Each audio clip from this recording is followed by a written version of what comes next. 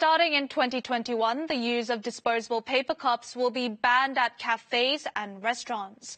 The move is aimed at reducing the use of disposable products while promoting reusable cups, such as tumblers or mugs, which are considered eco-friendly. But they are said to be even worse than disposable cups for the environment if they remain unused. Here's more. At a Seoul park, office workers gather to have a coffee break. Most of them hold disposable cups. 근데 사무실에서 쓰는 건 있고요.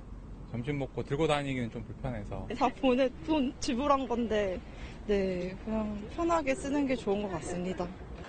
Starting in 2021, customers will have to pay extra for all takeout containers, or they will need to bring their own reusable cups such as tumblers.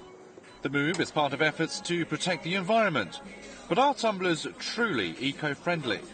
A Domestic Environment Institute calculated the amount of greenhouse gas emitted throughout the whole process to produce, use and discard cups. Tumblers emit 671 grams of greenhouse gases, up to 24 times more than disposable plastic or paper cups. The reusable option seems to be worse for the environment in the short term. However, the difference lies on how long these cups are used.